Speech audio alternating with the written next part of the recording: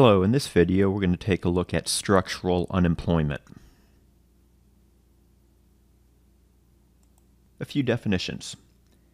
Unemployment that results because the number of jobs available in some labor markets is insufficient to provide a job for everyone who wants one. Unemployment that arises when the quantity of labor supplied exceeds the quantity demanded. In other words, a surplus of labor. Structural unemployment explains longer and more persistent spells of unemployment, and it's more serious than frictional unemployment. If the market wage exceeds the equilibrium wage, some people who want jobs will be unemployed. The quantity supplied of labor will exceed the quantity demanded for labor. So what can cause the wage to exceed the equilibrium wage or the market clearing wage? So some causes. The following factors lead to wages above the equilibrium wage. Minimum wage laws. These laws can prevent the quantity demanded for labor equaling the quantity supplied, so a price floor.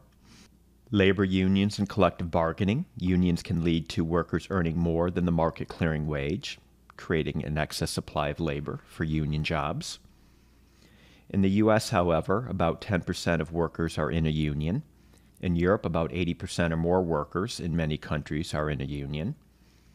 So unions are not a major source of U.S. unemployment because most workers can find non-union jobs. Efficiency wages is another reason for structural unemployment. Firms that pay above market clearing wages to increase worker productivity.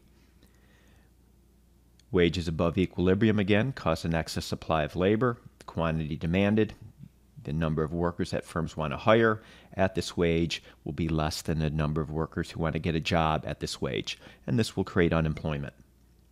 Why would a firm pay workers more than the equilibrium wage? It's in its profit-maximizing interest. So a firm may experience increased profit from paying its workers more if the increased productivity offsets the higher labor costs. So higher wages may increase worker productivity because of the following. It may attract higher quality workers to the firm. It increases worker effort and deters shirking, the avoiding of work and responsibility. Workers don't want to lose their relatively high-paying jobs for poor work performance, so they put in a tremendous amount of effort. Efficiency wages may reduce worker turnover. Replacing workers is costly to the firm. It takes time. It may disrupt the production process. Bringing in new workers requires training those workers, which can be costly. So the idea here is that workers are less likely to leave if getting paid more than their next best alternative, which is the market clearing wage. And finally, efficiency wages may improve worker health. Higher wages can better support worker nutrition and healthcare needs. Healthier workers are going to be more productive, have fewer sick days, and so on. All right, that's it.